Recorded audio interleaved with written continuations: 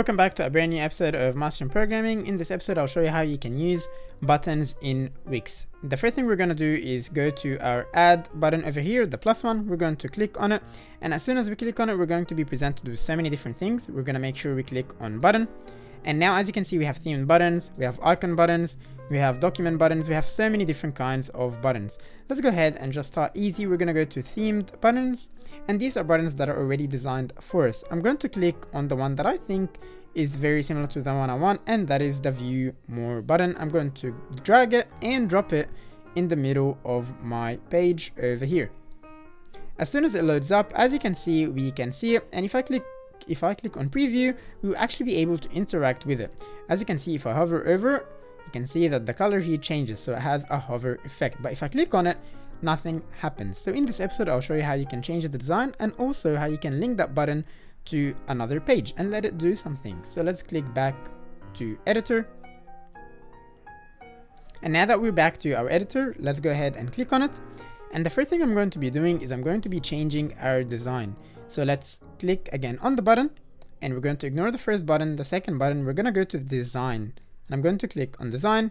As you can see here, I can change again my button to the designs already created by Wix. And if I just scroll down, you can see the other ones, but I want to design my own. So I'm going to click on custom design. And here I have a whole bunch of other things that I can do. First of all, let's go ahead to our border. And I want to have a different color. So let's go ahead, a different styling. I want it to be dotted. And as you can see, it's now dotted. More than that, let's go to our corners, and I want it to be cornered, so I'm going to type in 12, just like this. And the good thing about Wix is, as you can see, because this button is locked, all the corners change at the same time. If I unlock it, I can actually make this one 12, and I can come over here and make this one 1, and I can come over here and make this one 123. Let's see how that looks. As you can see, you can make your own designs completely, but I want it to be normal. So let's go ahead, click on design again.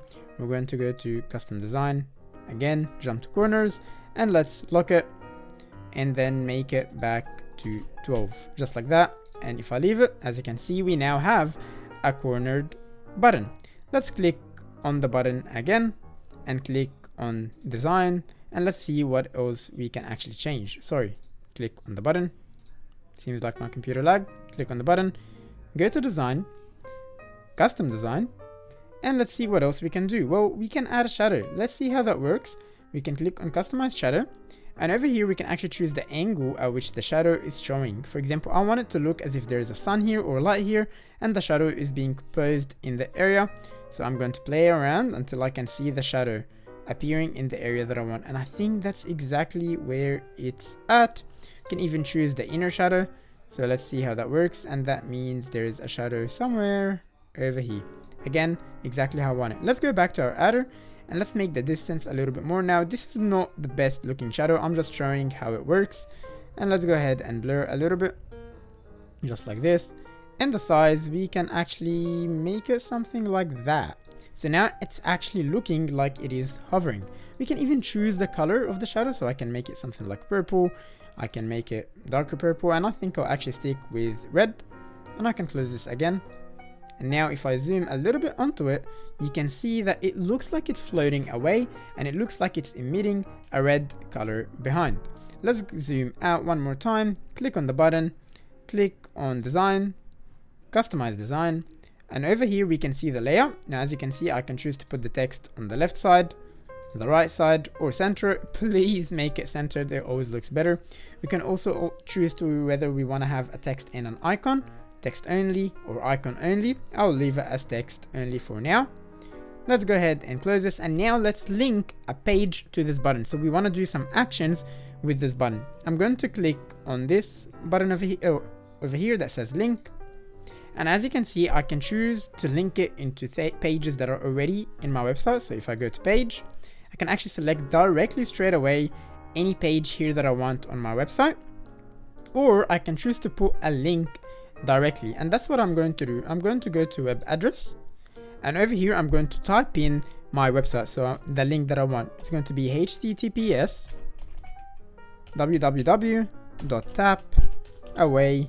customisingthebutton.com.au. This is, by the way, the website where you can get in touch with me, ask me, hire me, or even consult me in your business. You can choose to open this. So when this button is clicked, you can choose to open this URL in a new page or in the current window. I'm going to choose new window and I'm going to click done. Let's go ahead and preview this and see if it actually works. And I'm going to click on preview. Now let's hover on top of it. As you can see, the hover effect is still there. I'm going to click on it, and as you can see, it worked perfectly. The action was created and it opened my website straight away. Let's do this one more time. And as you can see, again, it works. Thanks so much for watching. In this episode, you learned how to use buttons, customize them, add links to it, and everything else. I hope I see you back soon.